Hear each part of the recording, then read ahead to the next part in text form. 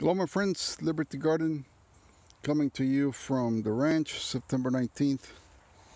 And today, before I get to working on the fence, I decided to shoot another little shooting video. This time I'm using a Marlin 60 right there, and it's a 22 rifle, semi-automatic.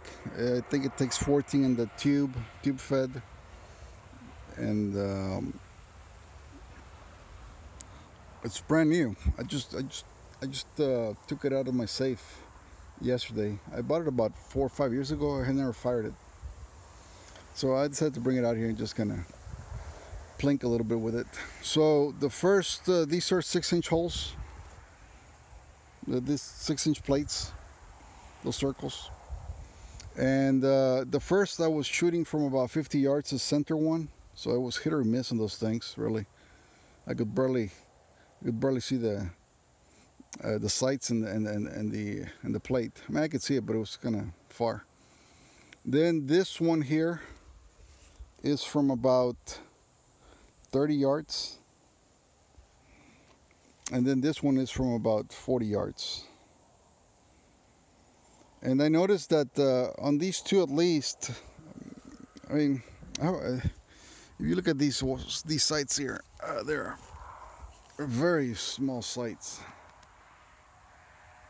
So I was really having trouble focusing my eyes on the itty bitty sights. And you got eyes over 40, you know what I'm talking about. And so I put on my reading glasses, which is not optimal for shooting a rifle either, but just at least I was able to get a clearer picture of the back sight, and at least put it more better like that. So when I did this one, I did this on a rest, standing on a rest. This was freehand, and this one was holding onto a tree, and this one I was resting on a corral panel about 40 yards back.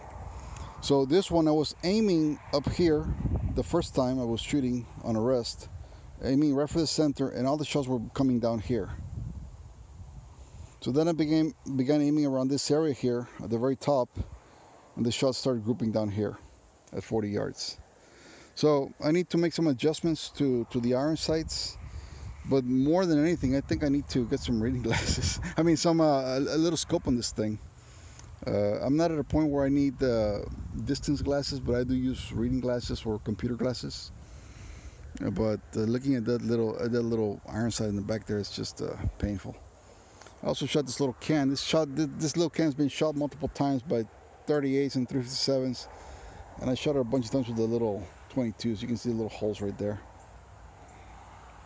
That was just kind of when I started just kind of plinking, see what I was getting. Ironically, it never fell off. It just stood there. You know, the bullets were just whizzing right through it, and it never fell down.